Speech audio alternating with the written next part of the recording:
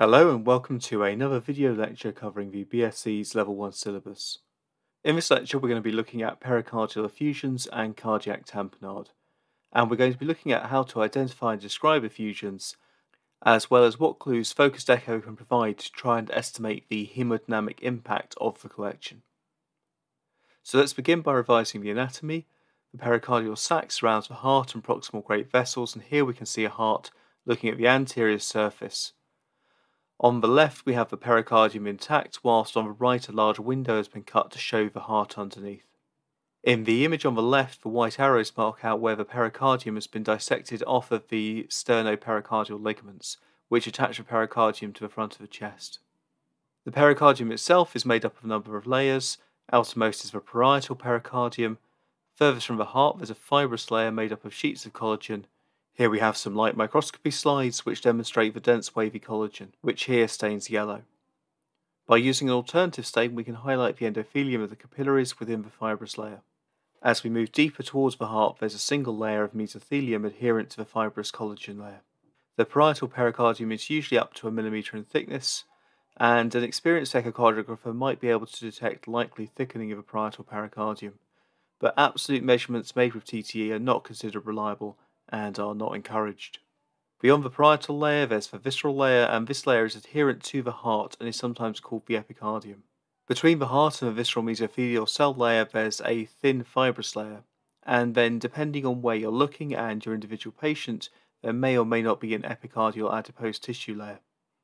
Here in these two light microscopy slides on the left we can see histology of visceral pericardium with adipose tissue present, whereas on the right there's no adipose tissue, and the fibrous tissue is directly continuous with the myocardium. Epicardial fat pads are a normal feature, but the fat isn't distributed uniformly across the heart and tends to be most evident in the grooves between the heart chambers. Between the serosal layers there's a small volume of pericardial fluid, which is an entirely normal finding. In health, much of this fluid can be found in recesses around the great vessels, and we don't really appreciate this fluid on focused TTE, but it is often more obvious on TOE views where we're imaging the heart from behind. In healthy individuals, I find the most common sites I appreciate normal volume pericardial fluid include the groove between the LA and the left ventricle in the plaques view, and inferior to the RA in the subcostal four-chamber view, as demonstrated on these clips. When pericardial effusions are present, especially if they're simple transitive effusions, they appear as dark, usually essentially black, echo-free spaces between the two pericardial layers. In this example, from a parasternal long axis view, we can see pericardial fluid both anterior to the right ventricle and posterior to the left ventricle. Now, this is a very clear case of a large pericardial effusion, but it's sometimes challenging to distinguish pericardial fluid with epicardial fat. So let's take a look at two further plaques views. On the left is a patient with a pericardial effusion, whilst on the right we have a dark band between the heart and the anterior chest, but this is slightly greyer rather than black, has a more speckled appearance, and it doesn't change its calibre as much across the respiratory cycle.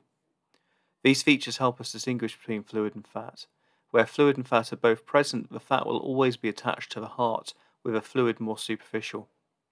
We can see this appearance in this next example, and if anything, the presence of both of these layers makes it easier to identify each. Pathological pleural fluid can arise due to pericardial disease or in some systemic conditions. This table covers some of the most common causes of pericardial effusions.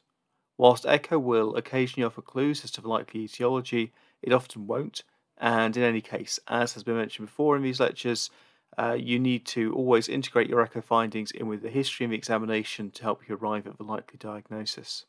As sonographers, we need to be able to describe the effusion and communicate our findings with others. When measuring the diameter of a pleural effusion, we always need to measure our end diastole, the point in the cardiac cycle where the heart is most full, and therefore the effusion has its smallest diameter. There's no single location at which it's correct to make your measurement. Instead, it's usually advisable to make a number of measurements at different locations, which help the reader of your report understand the size and distribution of the fluid. As much as possible, make measurements from standard views, as it's often necessary to track the progress of the effusion over time, and it's helpful if your measurements can be compared with measurements made previously or subsequently. In addition to describing the size and location of the effusion, you may wish to describe the appearance. Typically, we divide these into simple effusions and complex effusions, which, in addition to a fluid, have a solid component, which might be clotted blood or pus in cases of empyema. This is an apical 2-chamber view, so a transthoracic view taken from the same window as the apical 4-chamber view, but with the probe rotated anti-clockwise so that the right heart chambers are not visible. Here we can see a large effusion surrounding the heart, with solid septations floating within the fluid. And this is a malignant effusion in a patient with lymphoma. So whenever we're reporting an echo, we need to describe the physical findings, but in addition we need to try and consider the haemodynamic consequence of any abnormalities we discover. And pericardial effusions are no different in this respect. So every time you identify an effusion, you have to make a comment as to what impact you think it's having on the patient's hemodynamics. If you go around identifying and reporting the presence of pleural effusions, then you will be asked if the effusion is causing cardiac tamponade. So we need to have some way to address that question. As fluid builds up within the pericardial space, the intrapericardial pressure rises. The pericardium is relatively inelastic, at least in the short term. So if the fluid builds up quickly, so within minutes to hours, then the pericardium won't be able to stretch, and the pericardial pressures will rise sharply. A good example of rapid fluid accumulation is in cases of bleeding. So this could be from penetrating chest trauma, could be a type A dissection, could be iatrogenic, for example, RV perforation during insertion of a pacing wire. Here the bleeding occurs quickly and a relatively small volume of fluid, in these scenarios blood, will produce a relatively rapid rise in pressure. Conversely, if a fluid accumulation occurs over days to weeks, or potentially even longer, then a much greater volume of fluid is needed to produce the same pressures, because the pericardium stretches as the fluid accumulates. Regardless of whether the fluid accumulates rapidly or over a longer period of time, these pressure volume curves exhibit an initial relatively flat portion, where there remains some compliance within the pericardium, so rises in volume produce only modest pressure rises, followed by a sudden transition to a steep curve, where any additional volume rapidly raises the intrapericardial pressure, at the point at which a pericardium's ability to stretch has become overwhelmed. As the effusion grows and the pressure rises, some of this pressure rise will be transmitted through into the heart cavities, and the pressures within the heart, and most importantly for us, the atrial pressures and the ventricular diastolic pressures, will rise. Now, typically in healthy individuals, the chamber with the lowest mean pressure is the right atrium, followed by the left atrium. So as an effusion begins to develop, pericardial pressure will start off being below the pressures seen within all of the heart chambers. But as it rises, it will first equal and then exceed right atrial pressure, then reach and exceed left atrial pressure. In our last lecture looking at volume assessment, we looked at Guyton's model, which describes one of the major determinants of venous return and hence cardiac output as being the gradient between the mean systemic filling pressure and the right atrial pressure. So if a pericardial effusion is pressing on the atria and raising right atrial pressure, then it will reduce venous return, reduce preload, and reduce cardiac output. In this study, Reggie and colleagues performed invasive hemodynamic assessment in 76 patients undergoing pericardiocentesis. They inserted a PA catheter and used this to measure right atrial pressure, and they measured pulmonary artery occlusion pressure as a surrogate for left atrial pressure. They measured the pericardial pressure by transducing the line that was being used to drain the fluid, and they estimated cardiac output using the PA catheter and using a variety of dilution methods, so thermodilution in some patients and indocyanine green in others. They measured cardiac output prior to draining the effusion, and then again after draining the effusion, looking to see if and by how much the cardiac output increases once the effusion has been drained. They divided their patients into 3 groups. In group 1 were patients in whom the pericardial pressure was lower than the atrial pressure. In group 2, the pericardial pressure had risen to the point of equaling or exceeding right atrial pressure, but was lower than left atrial pressure. And in group 3, the pericardial pressure had risen to the point that it had equaled or exceeded both right and left atrial pressure. This table shows us some of the key pressure and flow measurements made divided into these 3 groups. Remember, group 1 contains the patients in whom pericardial pressure was below the pressure within both atria, so this is the group expected to have the least hemodynamic impact, whilst the patients in group 3 are those in the most extreme situation, where pericardial pressure has reached or exceeded the pressures within both atria. So if we look at the patients in group 1, they start with an average pericardial pressure of 6, a right atrial pressure of 10, and a pulmonary artery wedge pressure, which we're using as to represent left atrial pressure, of 13. Cardiac output in this group was initially 5.8 litres per minute. The investigators then drained the effusions and they aspirated an average of 408 ml of fluid, and this reduced the pericardial volume, brought the pressure down to zero, and led to a modest fall in both atrial pressures, and a modest rise in cardiac output, from 5.8 litres per minute to 6 litres per minute. In group 2, they started with a pericardial pressure of 9, a right atrial pressure of 10, and a left atrial pressure of 15. These patients started with lower cardiac outputs and averaged just 5.2 litres per minute. These patients had an average of 750 ml of pericardial fluid aspirated, and just as in group 1, aspirating fluid reduced not only pericardial pressure but also RA and LA pressure, and there was now a significant rise in cardiac output, up to 6.3 litres per minute. In the third and final group, the volume of fluid within the pericardial space was almost identical to the patients in group 2, an average of 745 ml. However, here the pericardial pressures were significantly higher, presumably due to lower pericardial compliance. This group started with a pericardial pressure of 16. Their average cardiac output prior to fluid being aspirated was 4.4 litres per minute, but this increased by over 60% following pericardiocentesis. One of the things that these results show us is that cardiac tamponade is not a binary on-off state, but rather that any degree of pathological fluid accumulation might begin to impact on diastolic filling of the heart, and thus stroke volume and cardiac output. My personal opinion is that it's conceptually unhelpful to ask if an effusion is causing tamponade and to expect a yes-no answer. Rather, we should think of the effusion as causing a spectrum of haemodynamic consequences, and that these consequences increase as the pericardial pressure rises, and become increasingly significant as they approach and then exceed atrial pressure. Now, you may have seen written in echo reports that cardiac tamponade is a clinical diagnosis rather than an echo diagnosis, and there is definitely some truth to this. I would probably refine the statement to say that to make a diagnosis of tamponade, you require both clinical and echo findings. Whilst the echo alone is not enough to say that your patient is in tamponade, there are definitely some echo features which are highly suggestive and become diagnostic in the right clinical setting. Some of these findings can be seen using 2D and M mode alone, and these are well within the competence of someone training in focused echocardiography, and these are the findings that we're going to focus on. Of course, any comprehensive assessment of blood flow requires the use of spectral Doppler, which is beyond the scope of a level 1 examination, and therefore beyond the scope of this lecture. So what do we see in 2D echo as a pleural effusion begins to cause cardiac tamponade? So an early sign of developing tamponade is right atrial collapse. We've already stated that in health the right atrium is the chamber with the lowest average pressure, and we saw in Reeder's study how pericardial pressure rises to equal RA pressure as the effusion increases in both size and significance. Of course, RA pressure varies across the cardiac cycle, and understanding this cyclical variation allows us to understand the echo appearance. Alright, here we have a typical right atrial pressure trace sitting just above an ECG trace so that we can revise the changes in RAP throughout the cardiac cycle. Initially we've got an A wave, and this is the rise in RA pressure brought about by atrial contraction, assuming that our patient is in sinus rhythm. Next we have the C wave, which coincides with the closure of the tricuspid valve, and following the C wave we have the X descent.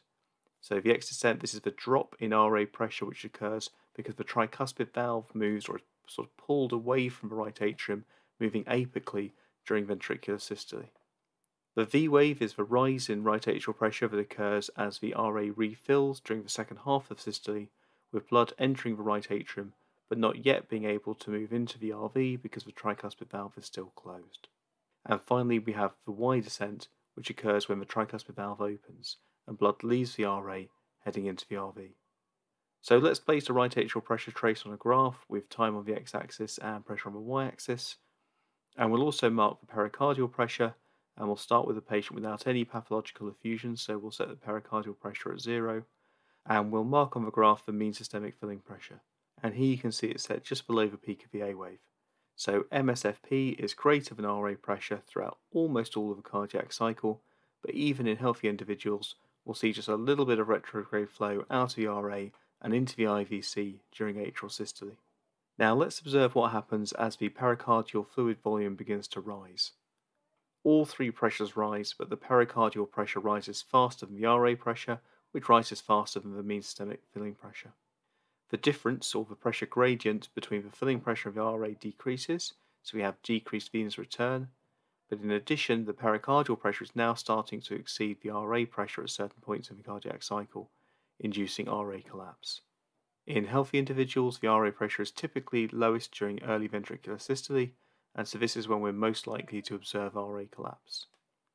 As pericardial pressure continues to rise, it will exceed RA pressure for a greater proportion of the cardiac cycle. And RA collapse occurring for more than 1/3 of a cardiac cycle is felt to be highly suggestive of tamponade. So here we have an example of a large pericardial effusion causing right atrial collapse. So this is an apical 4-chamber view, but the sector has been narrowed in order just to highlight the right heart. And even when played at normal speed, we can see that the right atrial free wall is collapsing in. But if we slow this down and then freeze it, we can see that it's during early systole that the collapse is at its greatest. Following the right atrium, the chamber with the lowest pressure is the right ventricle during early diastole, when it would normally be filling from the right atrium. And so as tamponade develops, we may see right ventricular collapse. So here we have a parasternal long axis view from a patient with a moderate pericardial effusion. And this is quite a good view for visualizing that RV free wall collapse that we're talking about.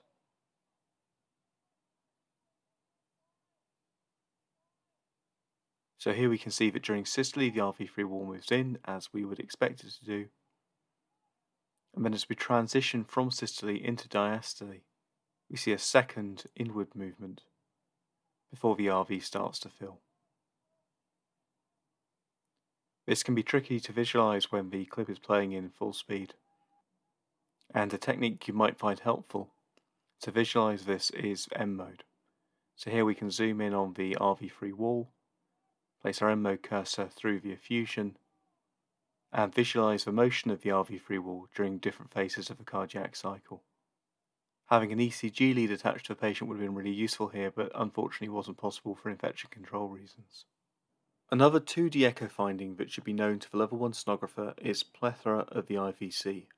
We've seen how rising pericardial pressure in turn causes right atrial pressure to rise, and in our last lecture on volume assessment, we saw that one of the factors that influences both IVC diameter and IVC variability is right atrial pressure. When we're examining a patient with pericardial effusion, we look for distension of the internal jugular vein, and looking at the IVC is the ultrasound equivalent of this. In this paper by Himmelman and colleagues, the investigators looked at 115 patients with moderate or large pericardial effusions, all of whom were spontaneously ventilating. The authors looked at a number of 2D echo findings associated with cardiac tamponade, including plethoric IVC, which they defined as being IVC collapsibility at less than 50%. Patients who were deemed to be in tamponade had significantly lower IVC collapsibility during deep inspiration, at an average of just 16% versus 33% in patients judged not to be in tamponade. They found that in spontaneously ventilating patients, in the context of a large pericardial effusion, a plethoric IVC was highly sensitive for cardiac tamponade, but not very specific. This is probably consistent with what we know about the relationship between right atrial pressure and the IVC. A distended and fixed caliber IVC will usually be seen when right atrial pressure rises, but there are numerous causes of high right atrial pressure, so we shouldn't expect this to be a specific sign. When measuring the IVC, you can either use a frozen 2D clip, or if you're able to get good alignment between the cursor and the vessel wall, then you can use M mode. If we take a look at these two frozen M mode clips, on the left we have a patient with a subarachnoid hemorrhage whose pericardial effusion was an incidental finding. They were relatively hemodynamically stable, and cardiac tamponade wasn't in the clinician's mind when the scan was requested. This patient was being mechanically ventilated, but with the ventilator providing CPAP but no pressure support. So the dominant change in pleural pressure during inspiration is negative, and so we see the IVC collapse during inspiration. This scenario isn't perfectly analogous to a patient who isn't ventilated, because we do have the application of PEEP, and many modern ventilators do add a little bit of extra pressure support, sometimes called automatic tube compensation, which may have been in play here, but still we can probably expect this patient's heart-lung interactions to behave more like a patient who is spontaneously ventilating than someone who's receiving full mechanical ventilation. In this case, we can see that the IVC is 17 mm in diameter when it's at its most full, and it falls down to 13 mm, which represents a collapse of just under 25%. So this patient would meet Himmelman's definition of a plethoric IVC, but they were felt to clinically not be in tamponade. Now let's compare this with the MO graph on the right. This is taken from a spontaneously ventilating patient, so purely negative pressure inspiratory change in pleural pressure, and this is a patient with a malignant pericardial effusion. And this patient is unwell, and they subsequently went for an emergency pericardiocentesis. Here the IV starts out being very distended at 27 millimeters. And even though this patient's got a high work of breathing, drawing in large tidal volumes, there's so little variation in the IVC caliber that I didn't even bother to measure it. So this is a really good example of a plethoric IVC, so it's large volume and it doesn't change its caliber across a respiratory cycle. One point I should make about the use of M mode here is consider the sweep speed at which the machine's been set. So on the left we've got a sweep speed of 33 millimeters per second, and on the right 25 millimeters per second. So both of these clips have been recorded with the sweep speed set intentionally very slow, designed to capture several respiratory cycles. What you don't want to do is set the sweep speed really fast, say 150 or 200 millimeters per second, and then you only end up with a few cardiac cycles and perhaps not even one complete respiratory cycle. Another clinical finding reported in patients with cardiac tamponade is pulsus paradoxus, which is a fall in systemic blood pressure due to a transient relative decrease in left ventricular output during inspiration. Now, before we get in too deep, it's worth stating that even when only considering spontaneous ventilation, heart-lung interactions are complex and variable, and are influenced by the patient's circulating volume, any airways disease, and the patient's work of breathing. So the following description is a necessary oversimplification of the more complicated situation. It's also worth stating that changes in flow across the respiratory cycle are best appreciated on echo using spectral Doppler. But having said that, there are a few things we can look for using 2D echo which allow us to appreciate this phenomenon. So as we've touched on previously, changes in flow across the respiratory cycle is an entirely normal occurrence, but certain conditions can cause this variation to become exaggerated, and one of those conditions is tamponade. Here we can see a graph of right atrial pressure compared with mean systemic filling pressure. The variation in right atrial pressure is exaggerated here to make the changes more obvious.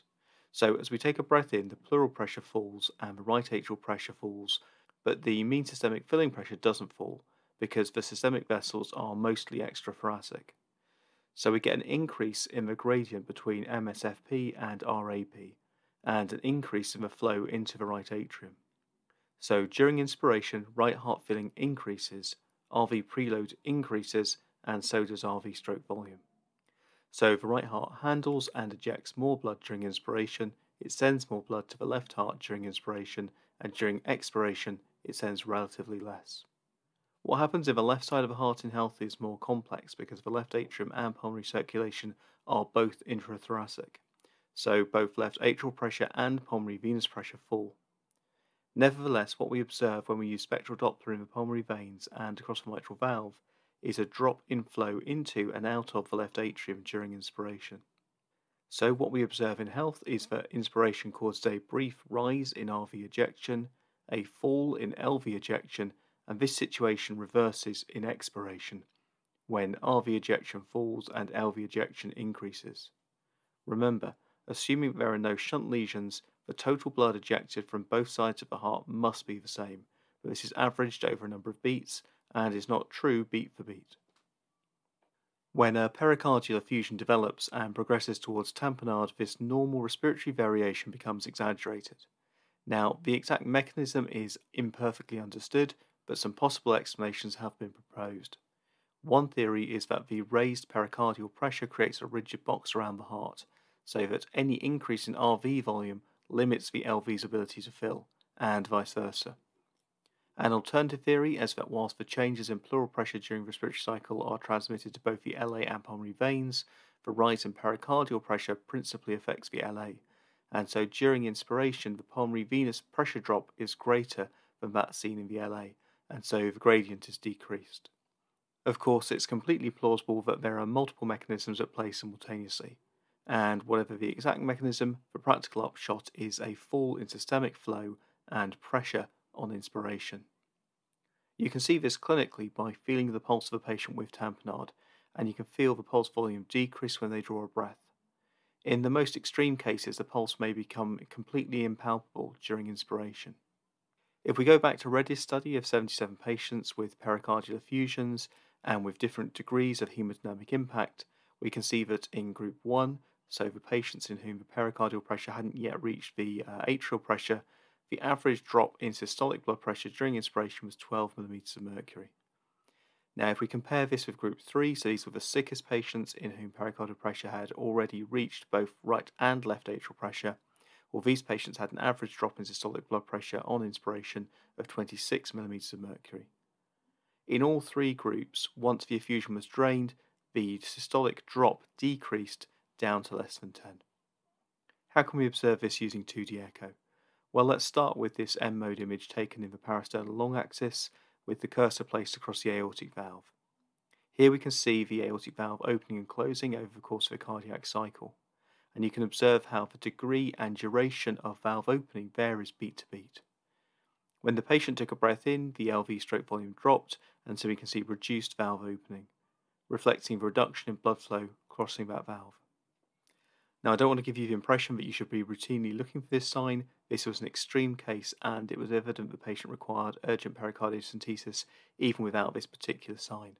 However, I think this is a nice example of how changes in flow can be demonstrated with just those basic tools at the disposal of someone trained in level 1 echo. You might also notice the variable displacement of the interventricular septum at different times. So if the pericardial volume does create a rigid box and there's alternating preferential filling of the two ventricles, then the interventricular septum will shift back and forth during respiration. If we look at this M-mode graph taken from a parasternal long axis view, then we can plot the position of the interventricular septum at the same point in the cardiac cycle and see how it moves towards the probe and towards the anterior chest wall during expiration when RV filling is at its least, and then it moves away from the probe, away from the anterior chest wall during inspiration when the RV filling is relatively great when compared to the LV filling. This alternating preferential filling of the two ventricles and displacement of the septum is responsible for the most dramatic echo finding in tamponade, the swinging heart, where the heart is floating in the effusion and rocks back and forth towards and away from the anterior chest wall. So here we have another apical 4-chamber view, and we can see that the heart is floating in a large pericardial effusion. And as the clip plays, we can see that the heart seems to swing from the left to the right and back again. And importantly, the phase of this swing seems to be out of sync with the cardiac cycle, and is actually synchronized with the patient's respiration. As we slow the clip down, we can place two sets of markers on the image. In each set, we're going to mark out the apex of the left ventricle and the center of the interventricular septum, at exactly the same phase of the cardiac cycle, the onset of systole, as the mitral valve first closes. And then if we lay those on our clip side by side, we can see that on inspiration, the heart is pushed over towards the right-hand side of the image as the RV preferentially fills. And on expiration, we've got preferential filling of the left ventricle, and the heart is pushed to the left as we look at it. So far, we have only considered patients who are spontaneously ventilating, patients in whom there is an exclusively negative intrapleural pressure change. What about patients who are being mechanically ventilated? So in this paper, Muller and colleagues used an animal model of cardiac tamponade to investigate the impact of mechanical ventilation. So they took 5 baboons, anaesthetized them, and inserted a catheter into the pleural space to measure pleural pressure, and 2 catheters into the pericardial space, one to measure the pressure and the other to instill saline in order to mimic an evolving pericardial tamponade. They also inserted an arterial line and a PA catheter so that they could measure pressure in the femoral artery, right atrium, pulmonary artery, and the wedge pressure as a surrogate for the LA pressure, but also so that they could estimate cardiac output. Once they're all set up, the anaesthetized baboons were allowed to breathe spontaneously with no respiratory support, so exclusively negative pressure ventilation. Pressure measurements were taken, and then they instilled saline until they had induced pulsus paradoxus, and the systolic femoral artery pressure had dropped below 60% of baseline, which they considered consistent with tamponade. They then took pressure readings with the baboon breathing spontaneously, followed by full positive pressure without the application of PEEP, and finally positive pressure with PEEP. Example tracings from one typical baboon can be seen here. So in the first set of measurements, there's no pericardial fluid and no tamponade, Shifts in pleural pressure are negligible, and this translates to shuttle shifts in intracardiac pressure, which doesn't really translate into significant pressure swings in the femoral artery. In the second set of measurements, we now have an elevated pericardial pressure, and we can see that the mean right atrial and left atrial pressures have also both risen. If we look at the pleural pressure trace, we can identify a period of inspiration evidenced by a fall in the pleural pressure. This event leads to a rise in pulmonary artery pulse pressure and hence pulmonary artery flow, i.e., more blood is being ejected from the right ventricle into the PA. If we look at set number 3, when the baboon is switched to positive pressure ventilation, we can identify inspiration by looking for a rise in pleural pressure. When positive pressure is applied, we see that the pressure also rises in both atria, but the flow in the pulmonary artery now falls, whilst flow in the femoral artery rises. The application of PEEP, which is shown in the fourth set of graphs, maintains the same heart-lung interaction, but further reduces venous return by raising the right atrial pressure further and reducing the gradient from mean systemic filling pressure to right atrial pressure.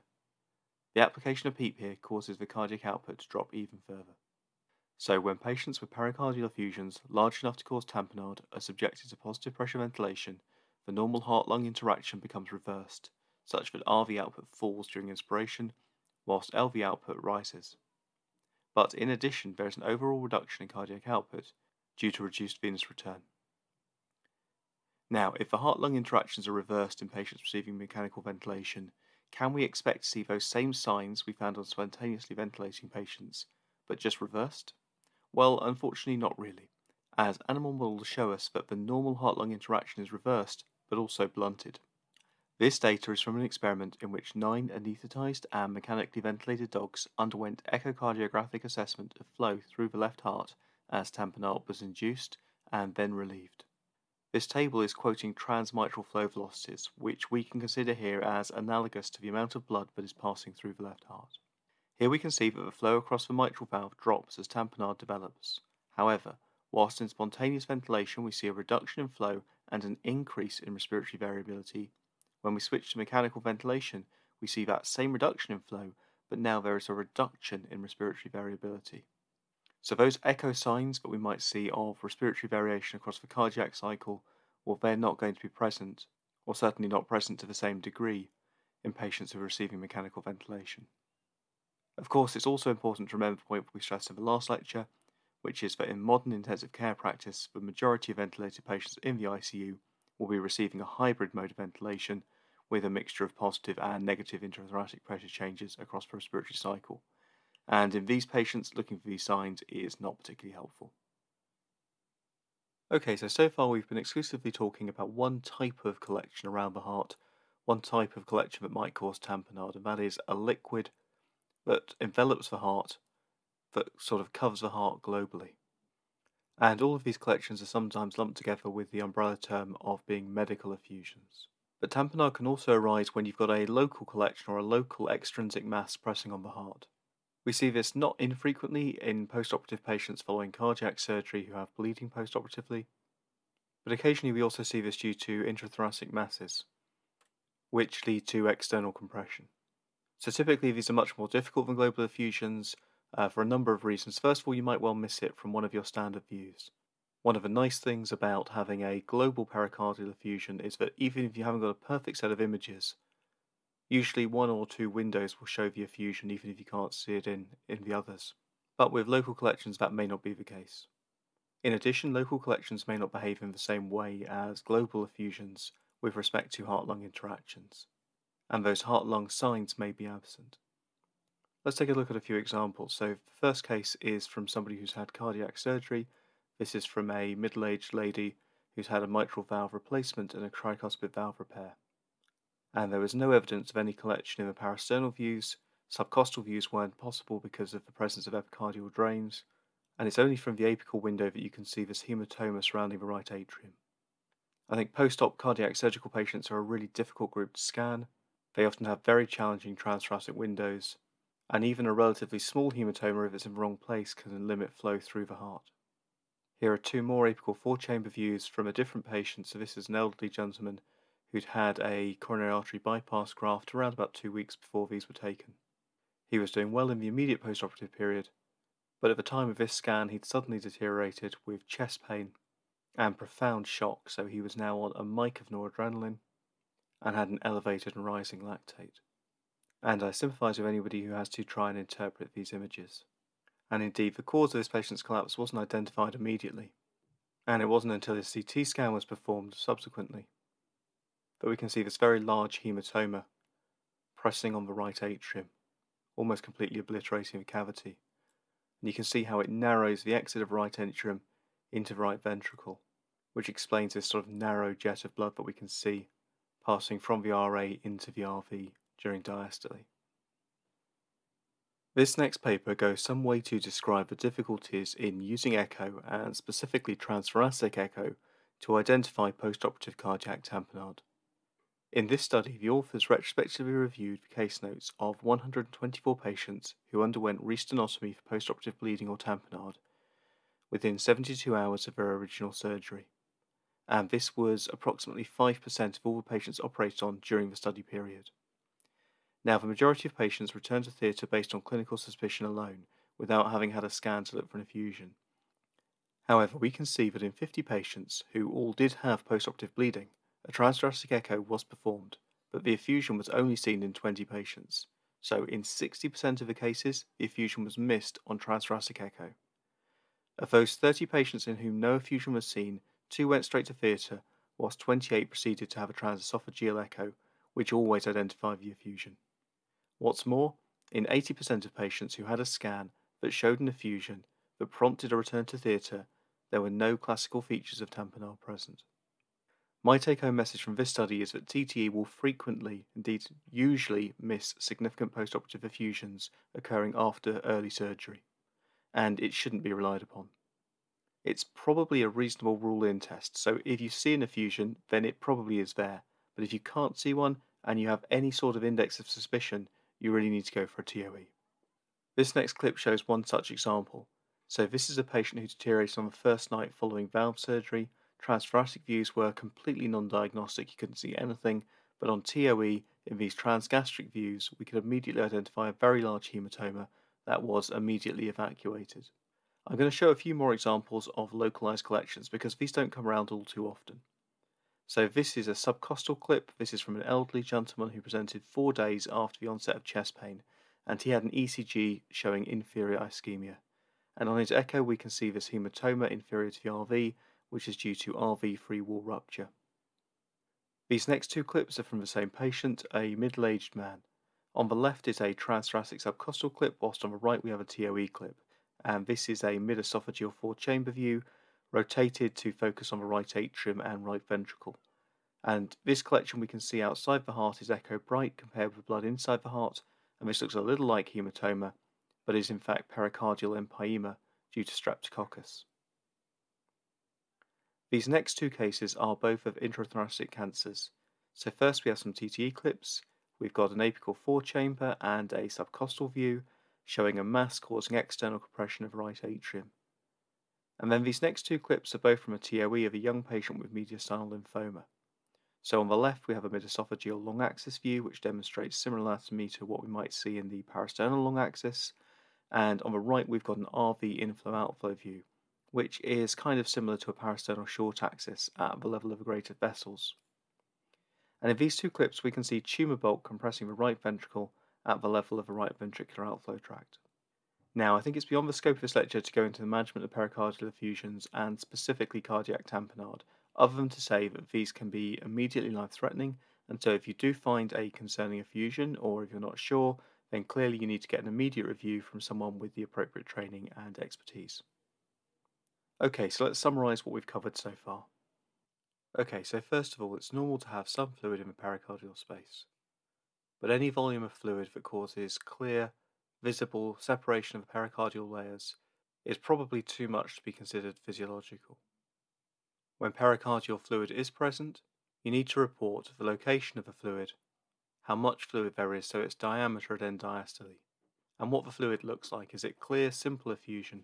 Are there septations? Is there any solid matter within the space?